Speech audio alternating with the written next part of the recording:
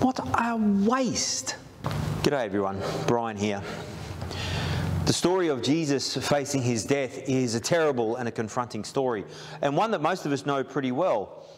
But maybe we know some bits more than others, and some bits get lost in our memory. And so it's good for us to read through the gospel every now and then, just so we keep things in mind. And today, in Mark chapter 14, I'm looking at one of the stories of something special that happened for Jesus, which most other people thought was appalling. In Mark chapter 14, we now find Jesus in a place called Bethany, a bit outside of Jerusalem. He's relaxing in the home of a bloke named Simon the leper, which is an interesting story in itself, I'm sure. But surprisingly, a lady comes in. She doesn't seem to have been invited. She just turned up. And she goes straight to Jesus. She doesn't ask him for anything, as many others have done. She does something for him, something unexpected and something extravagant. Here's how it's recorded. A woman came with an alabaster jar of very expensive perfume made of pure nard. She broke the jar and poured the perfume on his head. Now that's extravagant.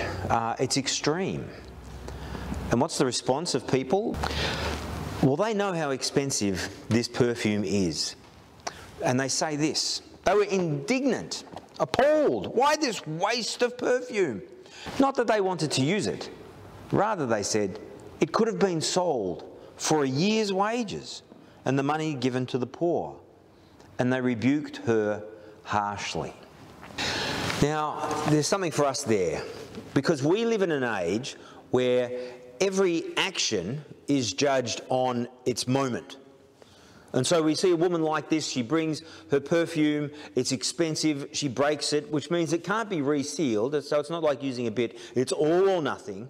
She pours it all over Jesus, and everyone else responds, this is a waste of money, we could have done something better with it. But we don't know the whole story. We don't know what led up to her wanting to do that. Mark doesn't tell us who she is. She just turns up.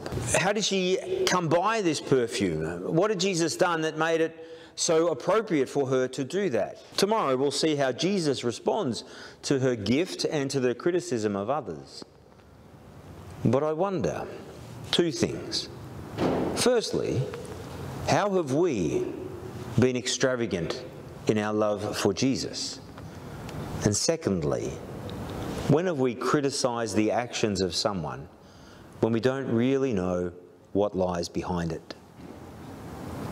This woman had her eyes on Jesus, and that is a very good example for us. I hope that you'll be able to do that today. Enjoy your day. I look forward to seeing you tomorrow. Bye-bye.